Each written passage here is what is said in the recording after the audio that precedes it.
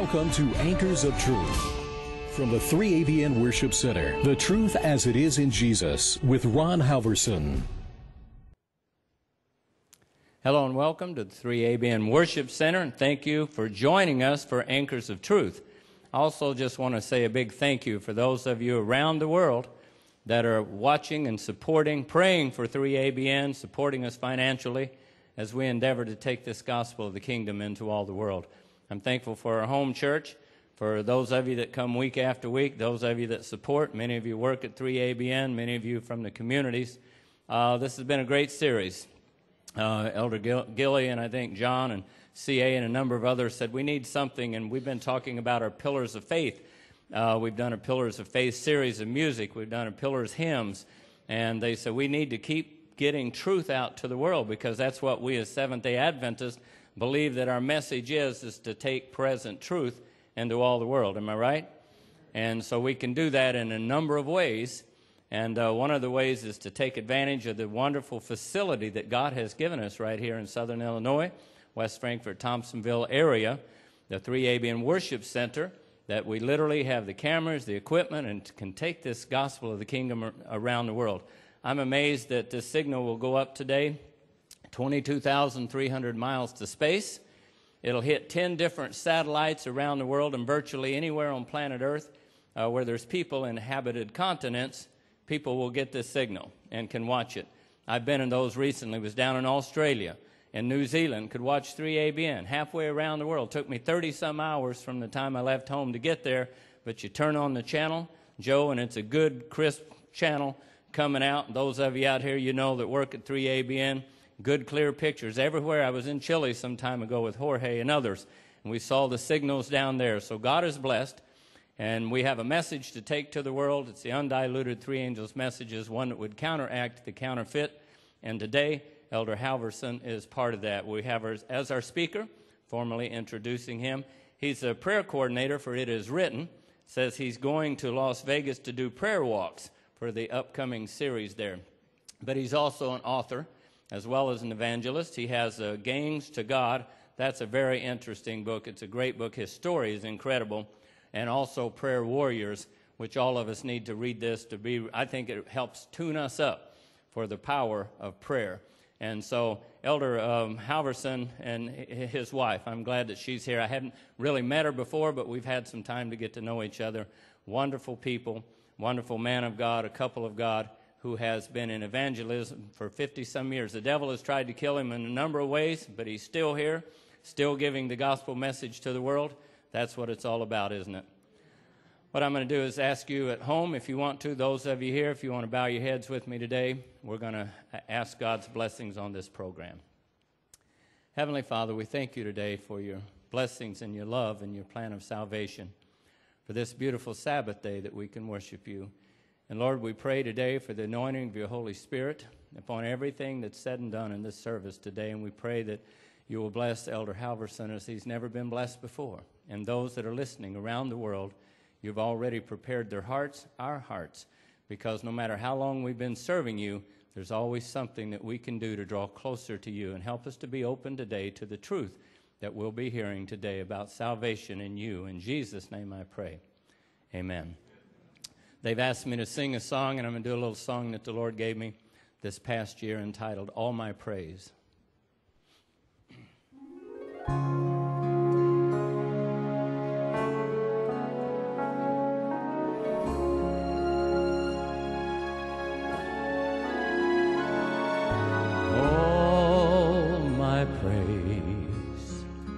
I give you all my praise.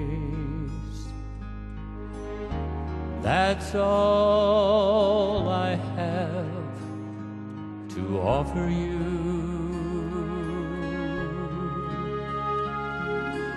I now build a sanctuary so deep within my heart, and all my praise I offer up to you.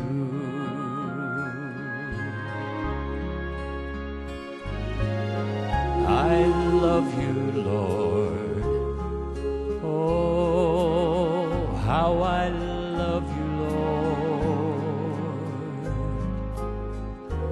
I bare my heart and soul to you.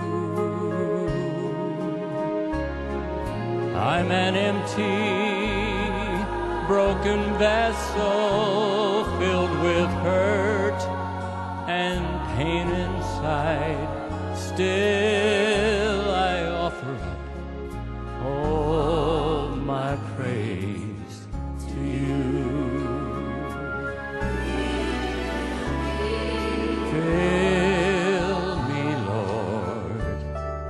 Oh, please fill me, Lord, with your Holy Spirit. Fill me now, for I long for your anointing, that I may work for you. Fill me, Lord, touch me, Lord, just now.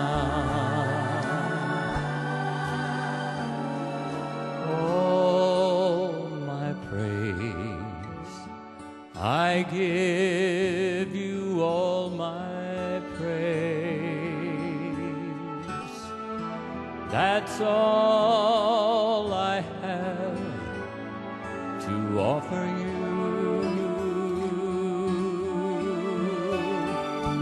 I now build a sanctuary so deep within my heart, and all my praise I offer up to you. Oh, and all my praise I offer up to you.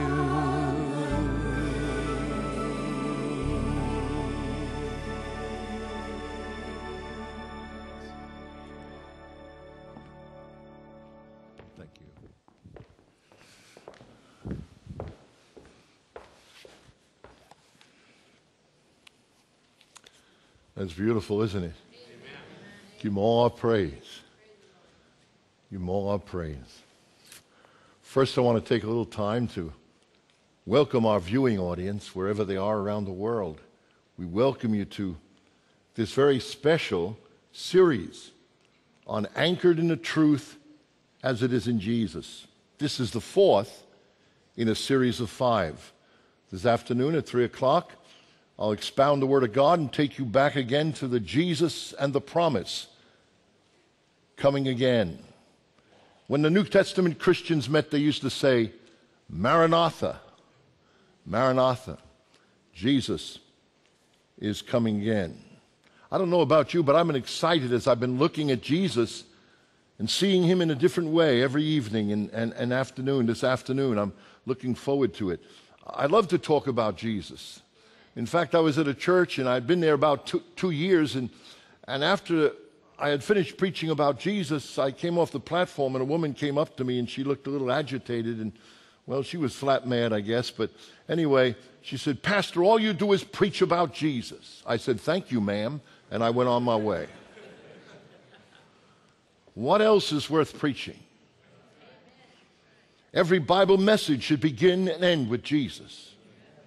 Today's message perhaps will shock you, and some of you, and perhaps if you like these pretty little messages with bubbling brooks and, positive attitudes and sweet and sugary words, this sermon's not for you. The truth about radical grace. Let's bow our heads in a word of prayer. Gracious Father, I thank you for the love of Christ, for the Lord that brings us together from different walks of life, from different churches, from different areas of theology, to bring us together in one purpose, and that's to know Jesus Christ better. I pray, God, that you'll speak to us through your word, as you've spoken to me as I wrote these words down. And now bless this service to your honor, to your glory, until the day we look in your face. In Christ's name, amen and amen. My text this morning is taken from the book of Ephesians. It's one of the great texts of the entire New Testament. In fact, not one text do we have that explains the eternal gospel as this text. This text describes the good news. This text describes and destroys work religion. In fact, the Bible says right here in Ephesians, the 2nd chapter, "For by grace are ye saved through faith, and that not of yourselves, it is a gift of God, not of works, lest any man should boast." The Bible tells us clearly in those words. Some years ago, I had the privilege of attending a Sabbath school with my grandson. He was 14 years old, and he was into the guitar at the time. And he had dedicated his guitar to the Lord, and so he's going to play special music at Sabbath school. So I said, I'm going to go be with my grandson and listen to that magnificent solo. And so anyway, I arrived at the Sabbath school, and he did a great job, let me tell you. Because you see, there's an overriding principle, and it comes from the text. It's not how perfect it's played that matters. It's who plays it that matters. He's my grandson. And that's true of our spiritual life. It isn't your ability, it's your relationship. I stayed in his class and proudly sat with him for the entire lesson. A squeaky clean, middle-aged man, black suit, dull tie, and harsh countenance, taught his lesson. He thumped away at the kids for 40 minutes. The rules and the laws and obedience and the standards and the rules and the laws and obedience, character development. I still wonder how we can develop bad characters, make them better. That's English. No, that's Brooklynese. I know it's not good English, but anyway, either is that thinking good theology. Well, anyway, at the end of the 40 minutes of listening, hoping he would end, boring, his lecture on do's and don'ts, his cultish Christianity, he ended with this. I'll never forget it. Now remember, boys and girls, God loves good boys and girls. And he sat down. I wanted to stand up. I wanted to refute that gospel, like Paul the Apostle did in 2 Corinthians chapter 11 and verse 4, when he wrote these words and said these things. For if he that cometh preacheth another Jesus whom we've not preached, or if ye receive another spirit which ye have not received, he says, another spirit of another gospel which ye have not accepted, ye might well bear with me. Another gospel. I wanted to read the text in Ephesians and numerous other texts that totally refute all he was saying to those kids. Bible texts, which, by the way, was lacking in the presentation. Christ, which was lacking in the presentation. But I shouldn't have been surprised. It wasn't new to me. I've been in this for 50 years. I heard it before. I heard it from saintly preachers, sanctimonious preachers, laying their hands on little kids' heads, saying, God loves good little boys and girls. Sweet, sugary words of advice. I've been quiet long enough. I've watched from a distance. I've listened to the crowd and tried to, as my mother said, hold your tongue, son. But I can't any longer. My heart is sick. So I cannot be silent any longer. I'm totally sick of seeing kids and adults being manipulated, emotionally abused, intimidated by some pious fanatic who thinks because they have memorized a few quotations that they have a right to judge others. Injuring godly pastors, injuring godly administrators, injuring church members. God does love good little boys and good little girls, but he loves bad little boys and bad little girls, and there are more of them than there are the good. Perhaps if the bad little girls and the bad little boys knew that, they would be better boys and better girls. And that's what makes Christian God so loving and so different from all the gods of works. You see, this sermon is what I call in-your-face type of sermon. I mean, it's a kind of sermon, it won't be accepted by some. I mean, especially the self-righteous, the pious, the holier-than-thou.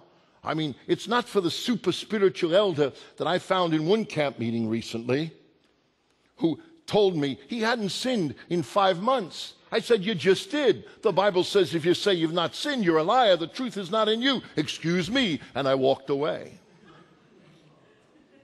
I walked away. They wouldn't listen anyway. It's not for the minister who abused their children by dressing them as if they lived in another century, another age, humiliating them. I mean, acting as if their dress will assure them a place in the kingdom of God. They wouldn't listen anyway. It's not for the conference employee who thinks himself or herself or church leader themselves important and godly because they run the church. I mean, they wouldn't listen anyway. It's not for those who stayed away from the crowd or the world, afraid that they might become like the world instead of changing the world. They wouldn't listen anyway. It isn't for the red-hot zealot who boasts all the time about his good works and the commandments I've kept from my youth. I mean, we've read that in a word. It's not for the fearless or the tearless. It's not for the complacent or the hoisting over their shoulders a tote bag full of honors and degrees, as if education, as if knowledge will get them into the kingdom of heaven. It's not for, they won't listen anyway. It's not for the legalist, surely, who would rather do it right than do it at all. I mean, who sweat it out, who work it out, who try harder and harder and harder. I mean, and make it harder on us. Who live by the laws and rules as if the laws and rules give them right to enter the kingdom of God, thinking they're right and everybody else is wrong, and they're good and everybody else is evil. Who are fanatical and who are not really faithful. I mean, strong in the way they feel about things, but not strong in the way they feel about people's feelings. I mean, they won't listen anyway. Then who is this message for? As you look at on television, listen to the Word of God on radio, then who is this message for? It's the beat up. It's for the bruised. It's for the battered. It's for the burned out and the burdened. It's for the inconsistent. It's for the wobbly, weak-kneed church member and leader and Christian who don't have it all together. I mean, it's for the poor and the weak and the hereditary faults that limit talents. It's for people, ordinary people like you and me, everyday people, type of earthen vessels, who shuffle along on feeble feet of clay. Who is this message for? It's for the bent-over people, the bruised people. It's for that mother in a tenement who's trying to raise 5 kids in a Christian atmosphere in a world of crack cocaine, in a world of drive-by shootings, in a world. It's for those who feel their lives are a grave disappointment to God. And it's for those who know they're stupid. And down deep, they know they're scallywags because they do look in the mirror. Now, for you today, this message will either bring joy and hope. And to those, it will bring joy and hope, but others only anger. Most of all, it will be the truth. By the way, present truth. For Jesus is the same yesterday, today, and forever. And it's called radical grace. It's what brought Sims to know Christ. I went to Hawaii. The other night I told you how the brethren used to send me to the hard cities and they'd go to the Philippines. They'd go to 10,000, they'd send me to preach to 100 in the inner city. But anyway, my friend called me to Hawaii and I went to Hawaii, and as I do in all my evangelistic crusades, I prayer walk. And I always pray for the meanest, toughest, snortingest, fightingest person in the city because they make the best disciples. And so I was praying that God would bring the meanest, toughest, snortingest, fightingest person to the meeting and that they might get saved and give their life to Christ. And about the second night, in walked Sims, a Samoan. I mean a big Samoan. And those Samoans are really big. If you listen to me in Samoa, listen, you are big. And he came boom, boom, boom, down to the front. I said, Lord, here's the meanest, toughest, lookingest, snortingest. You answered my prayer. Well, that night I preached only to the Samoan. There were 1,200 people, 1,200 people there, and yet I preached to the Samoan. And after the meeting, he came out, and I'm usually a hugger, but whoa, this guy. It took me days to get enough courage to put my arms halfway around him. That's Samoan. But I wish you'd been there when God took hold of his heart. It's for the Sims of the world. When God came into his life and Jesus took control of his life. I wish you had been there. You didn't need to tell him what to do. Why are we trying to take away the work of the Holy Spirit? The great problem with the church today, you don't want to catch fish, you want to clean them. That was worth coming to church for. Sims came forward, gave his life to Christ. And you know, I don't have 5-day plans, 10-day plans, help people with their tobacco, their alcohol, their drugs. I have a 5-minute plan. It's found in the book of James, the anointing. I wish you'd been there when he brought his crack and he brought his marijuana. I wish you'd been there when he brought his fifths of alcohol. I wish you'd been there when he brought his shopping bag and he wanted to be saved and set free from that. And I wish you'd been there when I prayed and tears streamed down his face. And I wish you had been there.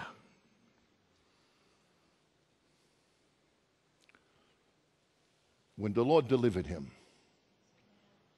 that young man, in his first year with the youth group, they baptized over 100 people in the kingdom of God. I just got a phone call from a few months ago. He started an evangelistic meeting. He called me just a few weeks ago. He said, Pastor Ron, he says, I really feel a burden to go into ministry, and will you pray for me? I'm praying for him that God will provide for him so he can go become a minister of the gospel of Jesus Christ. I'll tell you, it's for the down and out. It's for the downtrodden. It's for those who realize in their heart without God they're lost, they're damned, they're doomed, and they're bound for hell. He discovered radical grace, something the church in many quarters have yet to discover. In many quarters of the church today accepts grace in theory but denies it in practice. We say we believe in the reality of grace, but we don't act it. First time I saw grace, I was a little boy in Brooklyn, and I was always in trouble. My mother used to say to me, oh, you're always in trouble. And I was walking by the school. It was after school hours, and I saw a big rock, and I picked it up, and I saw the windows, and you know. And I stood back and threw the rock through the window. And I started to laugh, and I started to run, and I ran right into the arms of the Irish cop from 60th Precinct. He lifted me up, and my legs and feet were still moving. Still moving. And he said, young man, you just threw a rock through the window. I said, I didn't do that, officer. Come on. He said, I saw you. You're going down to the precinct. You're going to jail, young man. Jail. And as he was carrying me towards the 60th precinct, my feet moving, he said, and I thought, whoa, jail? Black and white stripes? My dad would come down? Oh, no. But then I thought, oh, no, not my dad. My mom will come down. And up the steps to the 60th precinct, and just as we got to the door, he set me down. He looked in my eyes. He said, young man, will you ever do that again? No, officer, no. He said, all right, go ahead. And I ran as fast as I could, and I ran toward home. Never again. Come on. Come on. Grace. An Irish cop taught me grace. Unconditional. Go on now. Don't do it again. Grace is the unmerited favor of God given what? Freely to sinners. We all know that. We quote it. We use it to our own benefit. But in all practicality, we deny the unconditional giving and such unconditional love. We talk glibly about grace as a gift and then go on with the but, what's my part? But, the character stuff. We're like the Wall Street exchange of works where our gospel is just for the elite. The elite are honored and the ordinary are ignored. David G. Benner, in his book Surrender to Love, page 46, says this. Grace, listen carefully, grace is totally alien to human psychology.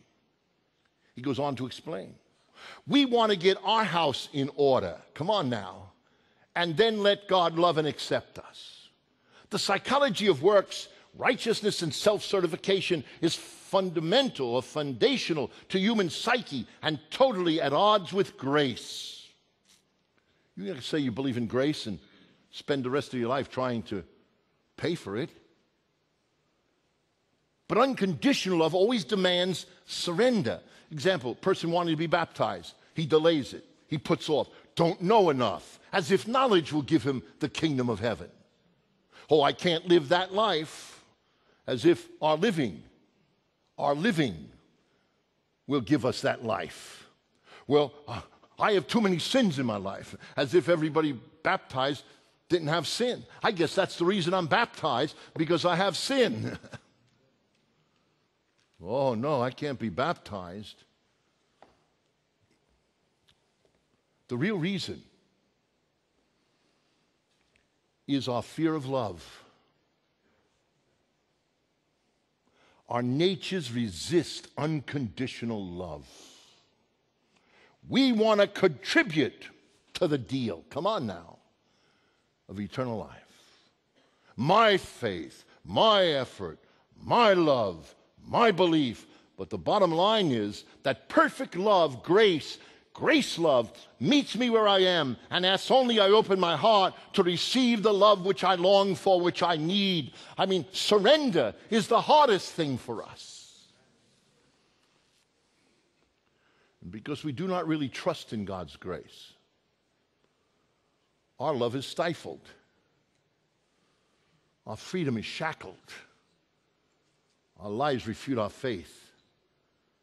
Now, there's some things obvious about the text. You don't have to be a theologian or think you be a theologian. It's clear as clear that we often overlook it.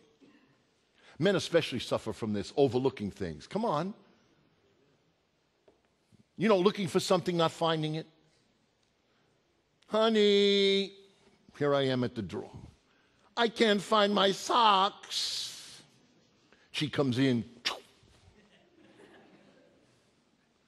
Dear, where are my keys? 54 years of this. Here. Something right in front of you, yet you miss it. Come on. Let's look at the text carefully. With open minds, open hearts. Listen. Put away your prejudices. You're this group, and this is this group, and that's that group, and then the liberals, and then the moderates, and then the conservatives, and who's who, who's what. Forget that stuff. And let's look at the text from a heart of need. Because we may not all sin alike, but alike we all sin. Well, I should have more amens here, but maybe I'm speaking to the wrong group. I want you to have spiritual insight and clear vision. To divine grace, simply, let me tell you a story. Jesus had a way of doing that. He took complicated things and made them simple. We two evangelists today, we take simple things and make them complicated. Have you noticed that? Come on. We spend more time talking about angels than we do about Christ. We spend more time about the Pope than about Christ. We know more about the 144,000, so we think, than we do about Christ. Let me tell you a true story. It happened in my city, New York, a long time ago. Mayor LaGuardia. He served as mayor of New York City through World War II. He was called Little Flower because he wore a little button flower here on his lapel. He wore a sombrero, so you know he was a different individual. He was a colorful character. He used to ride the New York City fire trucks, and he used to raid the speakeasies, with the police. He was so unusual, yet everyone loved him. He'd take whole orphanages to the ball game. That's Mayor LaGuardia. And when the newspaper went on strike, he read the funnies over the radio to the little children throughout the city. He was well loved, and you can understand why. One bitterly cold night in January 1935, the mayor turned up at a night court that served the poorest ward of the city. LaGuardia dismissed the judge and took the place. There a tattered old lady came and was brought in before him, charged with stealing a loaf of bread. She told LaGuardia that her daughter's husband had deserted her, her daughter was sick, and her 2 grandchildren were starving, so she stole the loaf of bread. Now the shopkeeper, he was very angry because he was getting ripped off, I guess, and he says, she has to be shown, Your Honor, she has to be punished to teach other people a lesson. LaGuardia sighed. He turned to the woman and said, I have to punish you. The law makes no exception. $10, 10 days in jail. But before he finished the sentence, he was reaching for his wallet. And he took out $10 and dropped it in his sombrero. And then he says, I'm going to fine every one of you 50 cents each for making it that a little old lady has to steal a loaf of bread in our city to feed her starving grandchildren. That is grace. Do you get it? You get the drift? That is grace. Give him a standing ovation. Because the people, when he had said that, stood and applauded Mayor LaGuardia. You see, if you really understand the gospel, the true gospel, not the false gospel, but the true gospel, you'll understand that good works is just a standing ovation for what God has already done. Amen. What God has already done. That's grace. Now, 3 important things about our text in Ephesians chapter 8 and 9. There are 3 very important things. First of all, the need of salvation. By grace. It is the means of grace that we go to heaven. Secondly, it's the way is by faith, the act of grace. And then there is the reward of our salvation, which is the reward of grace. There is need of grace, act of grace, and reward of grace. Too many people think that justification comes by faith and by grace, but then sanctification is the work of a lifetime. No, it's not the work of a lifetime. It's the work of God working on our life for a lifetime. It's still grace. It's still grace, the unmerited favor of God. We don't deserve it. None of you deserve it. I don't deserve it. I deserve to be lost. But this gracious, loving, caring God I've been talking about this week, this gracious God, He gives us grace. He gives us the unmerited favor. He gives us what He deserves so that we might give Him our hearts. Unmerited giving. It's a gift from above. Never forget that. Acceptance based upon the need and the desire of one who receives it. It's a new standing before God. I was saved, by the way, in 1954. I was 16 years old. I was a ruffian kid in the streets of Brooklyn. God saved me that moment. By the way, I was not saved to a degree and now more saved. God didn't put a down payment on your house. He paid for it. Why do you think you have to pay a mortgage? If He only paid the part and you have to pay the rest, then it's no longer a gift, is it?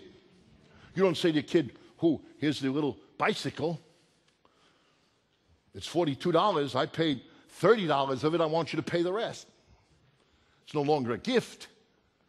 No longer. Don't you understand that it's so simple? It's like the nose on your face. And yet we get so mixed up. You see, listen to me. I was ready for heaven the moment I gave my life to Christ. I'm no more ready now after 50 years of serving Him. And by the way, some people say, oh, I like the works. Hey, you like works? Then I'm way ahead of you. I've spent 50 years living in hotel rooms and going into the barrios and preaching the Word of God and baptizing 15,000 people in the kingdom of Christ and this church. Listen to me. If good works, I'm ahead of you. Thank God it's grace. Thank God it's grace. It's the unmerited favor of God. I mean, I'm very suspicious of people who try to lay a heavy burden upon other people in these last days. Oh, we got to be different last day. No, God is the same yesterday, today, and forever. Noah found grace in the sight of the Lord. Never forget it. I mean, we need to be better, purer. I mean, because we live in the last days. What heresy. God does not change. I change not. His salvation was by grace through faith, and it is a gift. It was a gift in the beginning. It is a gift now, even at this moment, as I receive Him as the gift. In Matthew 24, verse 27, you'll notice what the Bible says in Matthew. But as the days of Noah were, so shall also the days of the coming of the Son of Man be. Notice, the Son of Man, what? It will be, as the days of Noah, it shall be. Genesis 6, verse 8 tells us, Noah found grace in the sight of the Lord. By the way, he needed to find grace. He comes out of the ark, he gets drunk, he lies naked before his children. Surely, Noah needed grace. Found grace. Boat builder found grace. He's an example of our generation because the Bible says this was the days of Noah, so shall it be in the what? Days of the coming of the Son of Man. And yet this perfect person gets out of the ark and he gets drunk and lays naked. His nakedness was covered by grace. Our generation be like that generation. Do you hear me? You'll be like that generation. Grace rescues us. Take a look at that powerful text found in Colossians, the second chapter of Colossians, and I'm reading here, and you being dead in your sins and the uncircumcision of your flesh hath He quickened together with Him, having given you all what? All the trespasses, having you forgiven all trespasses. God made you alive. I became alive when grace came.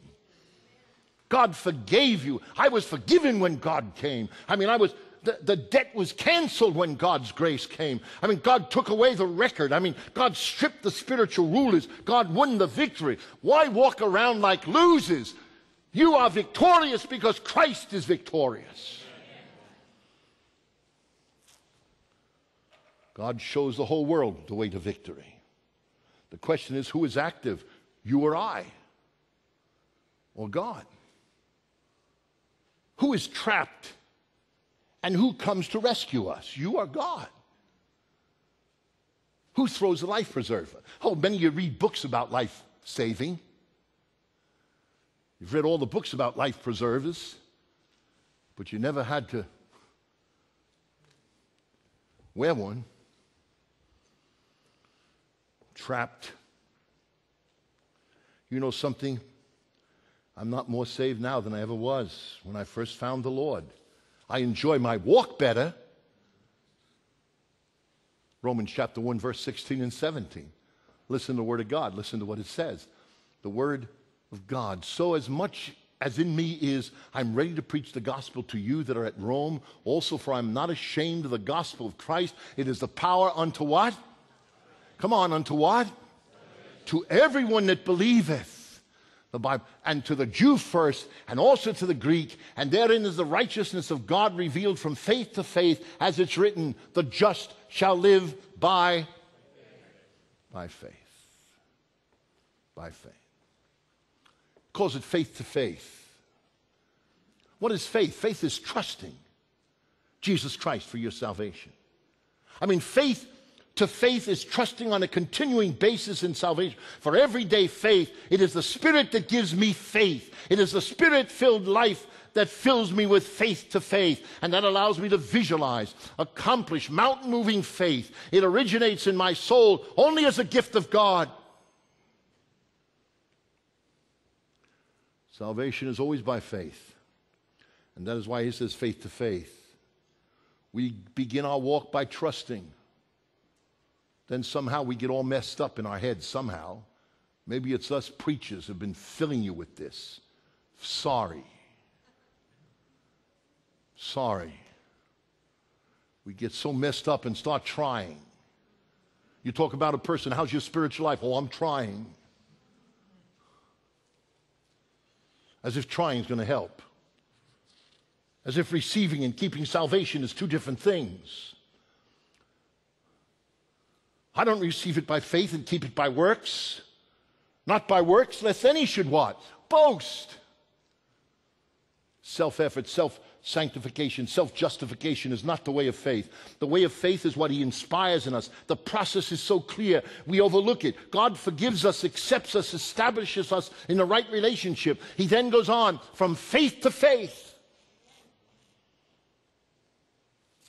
He engenders a hunger in us. A hunger. When I first came to know Christ, I had a hunger in my heart. You didn't have to tell me. In fact, I'm tired of you telling me. You didn't have to tell me. The Holy Spirit told me. You didn't tell me you've got to give up this, give up that, give up that. The Holy Spirit moves. Not by work, self-justification. Listen to me, faith to faith. We cannot force ourselves to have faith. Faith can only originate in the soul by the gift of God. And by the way, it comes by the Spirit, the Holy Spirit. You can't have faith without the Holy Spirit. Don't ever think you're going to live without the Holy Spirit. You can't have faith without the Holy Spirit. You can't cry out to God without the Holy Spirit. You can't say your prayers without the Holy Spirit. It's the Spirit that convicts you and brings you to faith.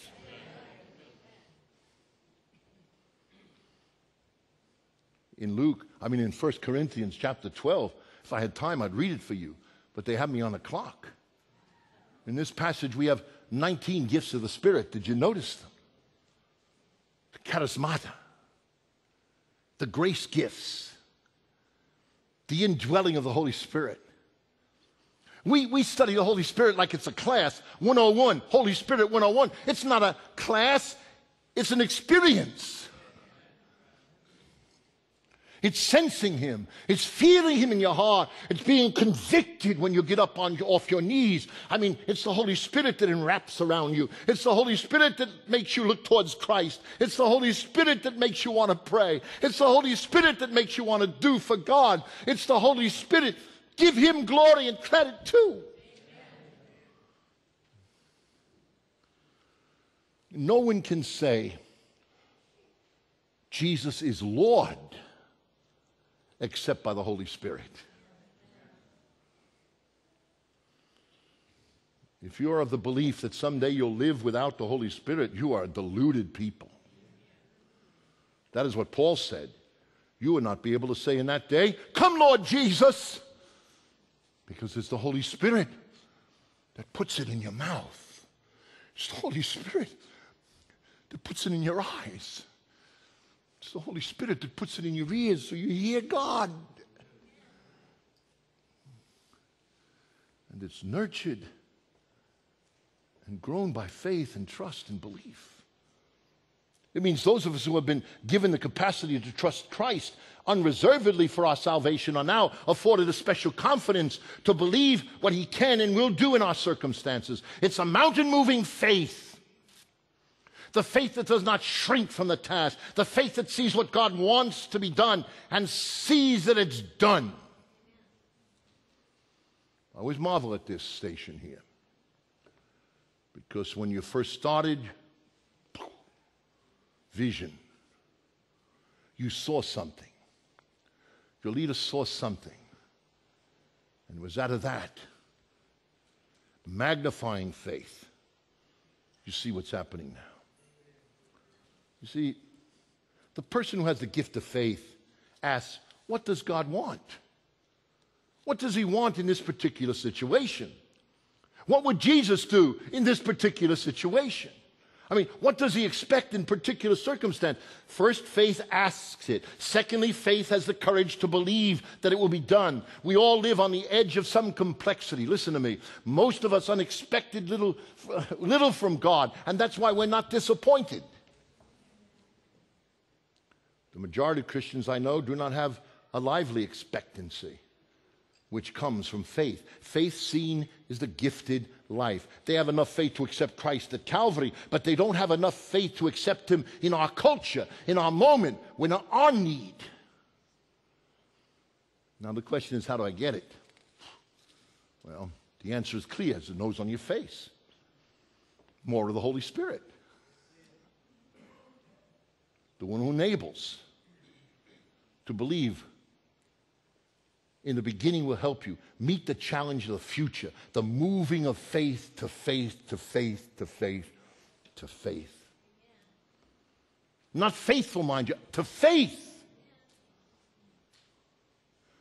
Got to be more faithful, Brother Ham. Faith.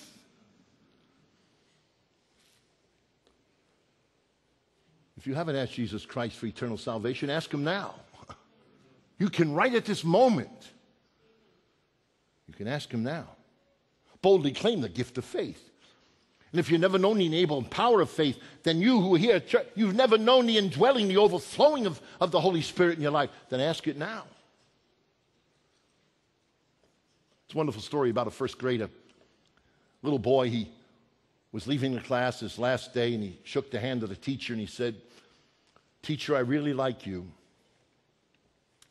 I sure wish I could stay here forever. But I've been promoted. Boy, I wish you knew enough to teach me in the second grade."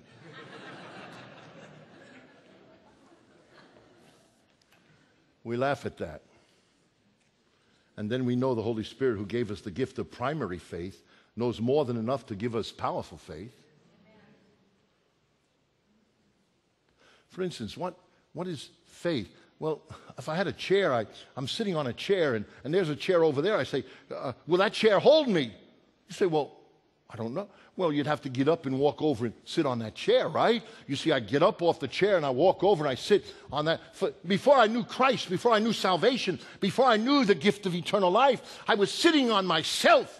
I was depending upon myself. And then all of a sudden it dawned on me, I needed to go over, and I needed to put my weight on Jesus Christ.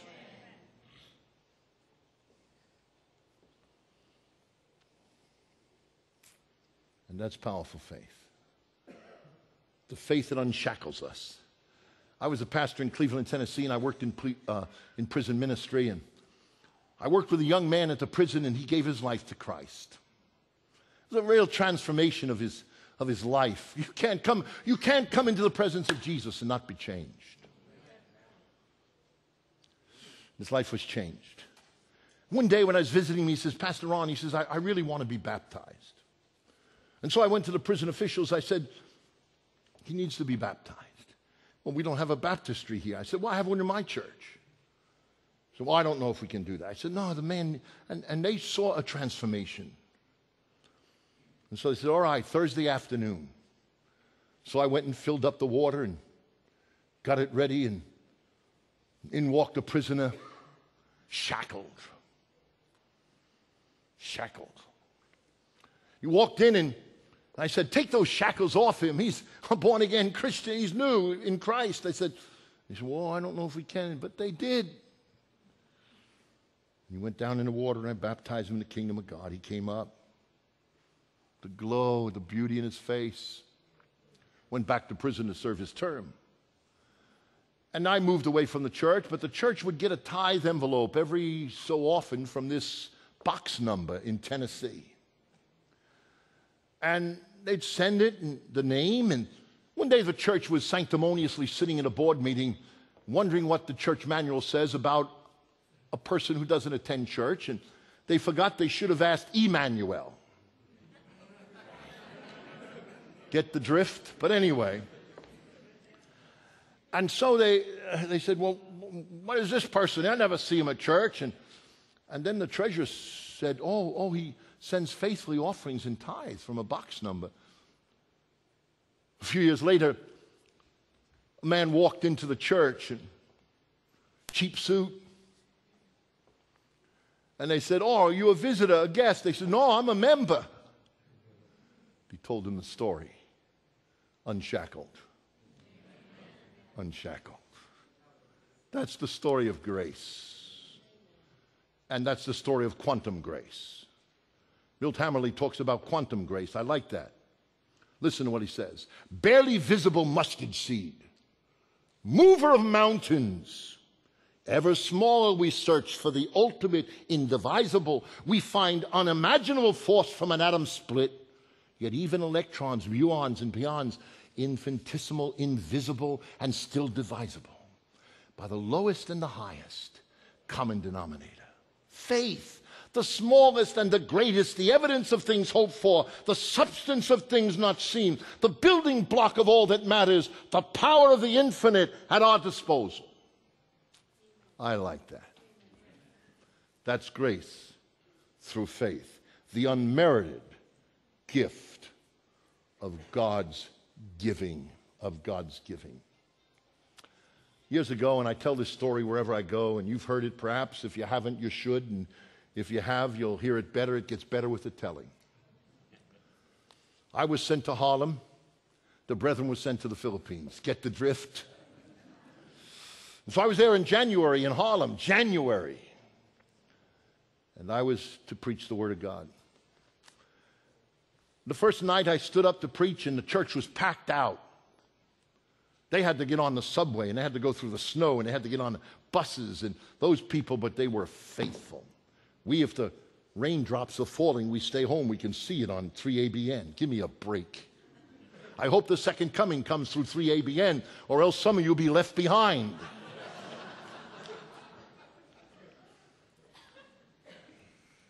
And so I was preaching and I noticed in the second row a woman with a black afro. With a gold afro.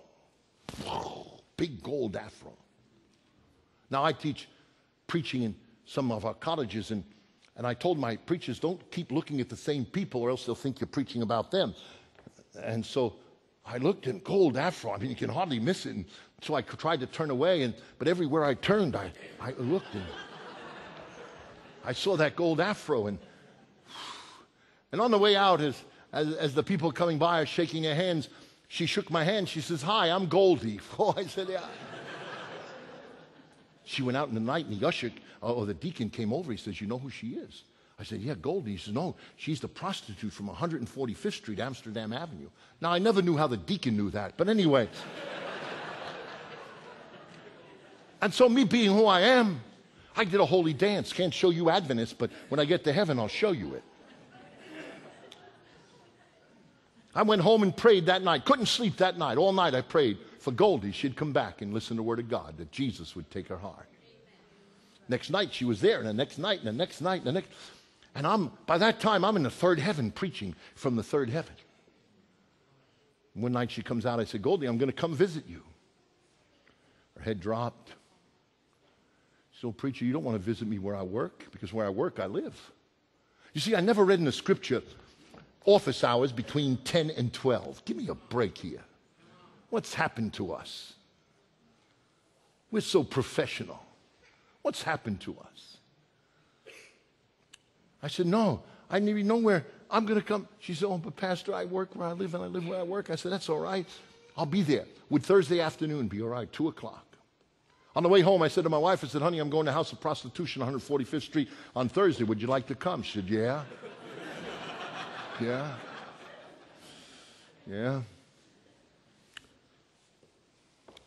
Drove out on Thursday. My wife parked the car. I took my Bible. You keep out of trouble with your Bible. And I told you the other night, when I visit in the inner cities, whether it's in the barrios of Los Angeles or San Bernardino, I carry my Bible. They got to shoot through Genesis, Exodus, Leviticus to get to me.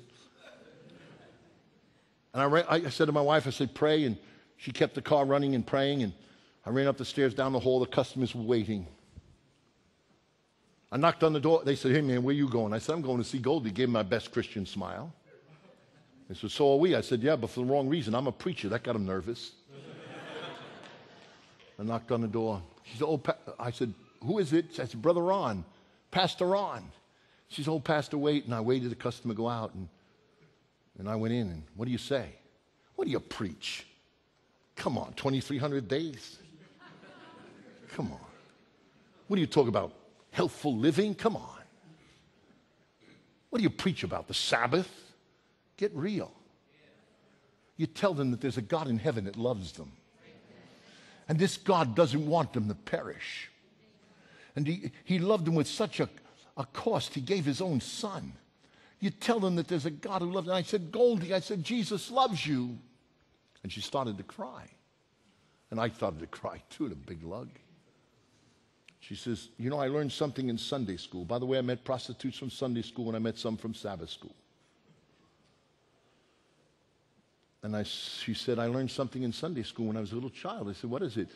A song. I said, a song? Yeah, what is it? Jesus loves me. This I know, for the Bible tells me so. Little ones to him belong. I said, that's it. The older I get, the more I understand. That's it. That's it. Jesus loves me. This I know. And there I led her to her knees to pray. And I said, Goldie, say a prayer. She said, I can't. I don't know how to pray. I said, well, just talk to Jesus. He loves you. Just talk to Jesus as you love. She said, I don't know how to love. I said, just tell him what's in your heart. I heard the most beautiful prayer I've ever heard this side of glory. Prostitute, 145th Street, Amsterdam Avenue, Goldie. A few days later, she came forward to give her life to Christ. She received the unmerited favor of God. And she became a Bible worker to serve God now and be with God forever. The unmerited giving is yours.